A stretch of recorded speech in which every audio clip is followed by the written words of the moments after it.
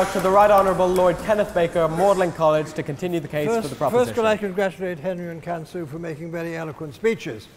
And thank you, Mr. President, for inviting me to come back. I haven't been here for some decades. It's been a long time between drinks. But I couldn't resist your invitation to come and speak in this particular week, because this is the political week of the year. It could be the political week of the decade. It could even be the political week of the century. Exciting time for the Union to be debating this subject. The political world, when I was here 65 years ago, was very different from today. Then politics was dominated by two big parties. The Conservative membership peaked out at 3.3 million, the Labour at 1.1 million, and between them they shared government for 150 years, and they provided the essential thing for successful democracy, majority governments. They were the gatekeepers of democracy. Now, in the next general election, which I hear from the paper tonight, it's likely to be December the 12th, there'll be 5 contenders in Britain. There'll be the Conservatives, roughly about 30%, there'll be Labour and Liberal at about 25%, there'll be Farage at 10%, and Green at 10%. So there's no obvious gatekeeper, and to see a majority government result from that is a complete lottery. But does this mean the death of democracy? And the pessimists on the whole believe that it is going to lead to the death of democracy. We are the optimists who believe that it will not lead to the death of democracy. And in all analyses of the books on democracy at the moment, it always starts with the two large parties not providing a majority government. The next stage is they attack the press, as Trump has done in America. He calls CNN traitors and the enemy. But is this going to happen over here? The one thing you've got to realize about Boris, well, there's lots of things you've got to realize about Boris, but one of the essential things is he's a journalist with groping tendencies, but a journalist. And Boris is not going to ring up the editors of the big press complaining about how they treat him. Boris is not going to engage young men to go out and break the fingers of the caricaturists and cartoonists who depict him every day. So I don't believe for a moment that the freedom of the press is at all affected in Britain. Point of information. Sorry? Point of information. What? Point of information? Yeah? Where are you speaking from? Speak up. Was Boris not recorded on a telephone making a threat to get a journalist attacked and beaten up?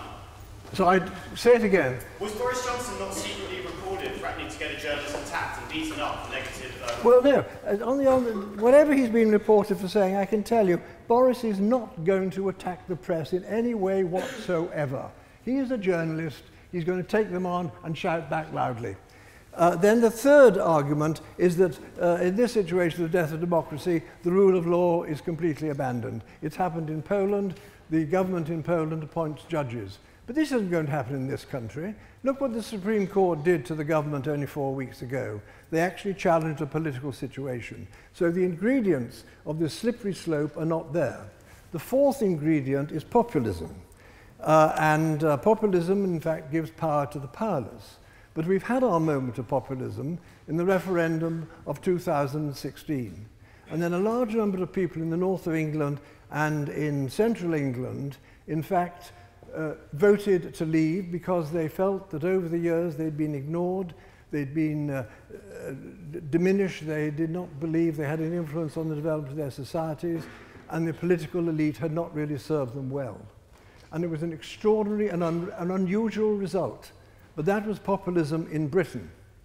And it is yet still to be resolved. And I think lots of politicians and the pessimists believe populism is a great force. The thing to realize most about populism, it is not an international movement that has agreed objectives like communism had. It is in fact a series of particular problems in particular countries that have to be resolved. The particular problem in America on populism was blue collar and the Rust Belt. The particular problem in Turkey was conservative Muslims worried about the secular state that Ataturk had created. In Italy, the issue there was anti-Brussels and anti-Euro. And you can't blame the Italians for being anti-Euro, because since they adopted, Italy has not had 1 year of economic growth.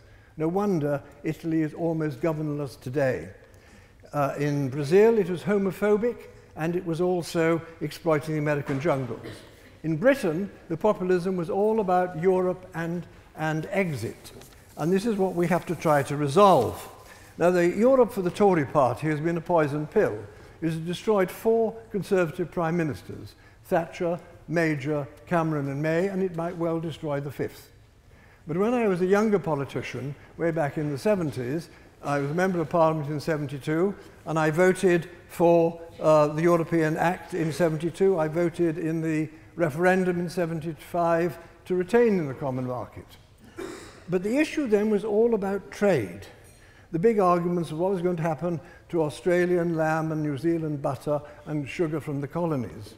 The only 2 speakers at that time, the 2 most eloquent speakers of my generation, were Michael Foot and Enoch Powell, and they were the only ones who talked about the loss of sovereignty, which was inevitable if you join an association like the common market, which has now become the European Union. They realized that that was going to be the real problem. And when we were in the European Union, we were never really at the heart of it, which was what John Major hoped to be.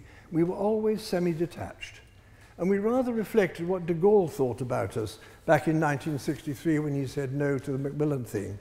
He had a great respect for Britain and the government of Britain and for Churchill and all the rest of it. But he never believed that Britain would fit in to an association of countries that were continental. Because in our history, we've been much more involved in the broad high seas across the world and not the narrow waterways of Europe. And so we were never really a full member of the European community.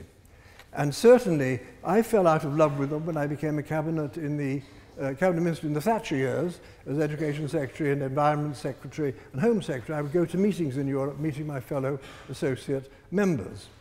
And they were meant to be the check upon the Commission. They met every 2 months, and they were meant to be the handbrake on the Commission. But the Commission is the overwhelming bureaucratic centre of the European Union. There's no doubt about that. And Parliament doesn't actually control it either. And the various ministers I met, on the first meeting you get to meet them, just remember their names. Second meeting, try to remember them. Third meeting, half had gone because they'd been sacked or promoted, or in our case, one had been arrested. And the actual ministers always lectured me on being a good European, but they were a very motley crew. The Italian Minister for Justice went to jail for an enormous fraud in Naples. The Irish Minister of Justice had to leave politics because he'd fiddled his election expenses. The Spanish Minister of Justice got the booby prize. He went to jail for murder. And so I did not feel that this was an effective way of controlling this huge, huge machine, and so I'd become a constitutional Brexiteer. And so how are we to get out of this particular crisis that we have at the moment? Firstly, the crisis is a conflict between plebiscitary sovereignty and parliamentary sovereignty. And on our side of the House, we believe in parliamentary sovereignty and not plebiscitary sovereignty. Plebiscites are spectacles carefully stage managed by political elite who decide the question and manipulate the meaning of the result. They are not ways of bringing the country together. They are more divisive. So I am strongly against a second referendum. Many of you may be in favour of a second referendum. You may see it as a way to actually remaining. But if in fact you were to have a second referendum and Remain was to win, I don't believe that would settle anything at all of our political crises. Because all those 17 million people who voted for Leave in 2016 would feel they'd been cheated once again. They'd been thwarted. They were overlooked. They'd been relegated by the clever political elite of the South East. So I don't believe that Remain can produce political agreement and sanity in Britain. I really do believe that. I think the only way that in fact you will get that is for Brexit to happen and for us to leave the European Union. The extraordinary thing, I think, about the Remain campaign in Britain is how passionless it is. The passion is all on the side of the Brexiteers. The argument of the Remainers, ask not for whom the bell tolls, it tolls for thee. I've only really got started. Well, I'll try and conclude as briefly as I can. What I have to say to you is that I don't believe they are really fighting very hard for it. I think Europe is about to go into a great deal of trouble. The nationalist pressures in Hungary, Slovakia and Poland are going to overwhelm Europe. Germany now, it's extraordinary, has the largest opposition party of fascists, Spain has 4 elections in 4 years. Italy is virtually ungovernable. The government is going to collapse. Renzi has left it. Not a very attractive body indeed to actually be a member of, to begin with, apart from anything else. But in fact, I think this debate is not really about who votes tonight and which way you're going. This vote is about what you're going to do to try and to actually make Britain recover politically. And I believe the only way to do that is to strengthen the 2 major parties. I know of no other agents who can actually govern and effectively run our country. And so I believe that the caps of socialism and capitalism no longer fit. Socialism is about the politics of the 40s and 50s. Capitalism is about the politics of the 80s and 90s. We have to think of the future. And as a conservative, I recognize that my party has got to reform fundamentally. You've got to recognize that capitalism has not actually spread capital down to the people at all. It's bitterly offensive that some CEOs can earn 230 times the average salary of their workers. If you're going to build millions of homes, the Conservative Party has got to realize that will be done by the public sector as well as private house builders. And if you're going to deal with the real problems of the social elderly, that will have to be done largely by the public sector. So I believe there's a great reform needed in the Conservative Party. But really, you've got to decide this. You're the generation, if you really believe in Western liberal values, it's your generation who will have to fight to defend them. And it'll be a hard and difficult fight, and a long fight. But that fight is a hard fight. It is something that your generation will have to do, not mine.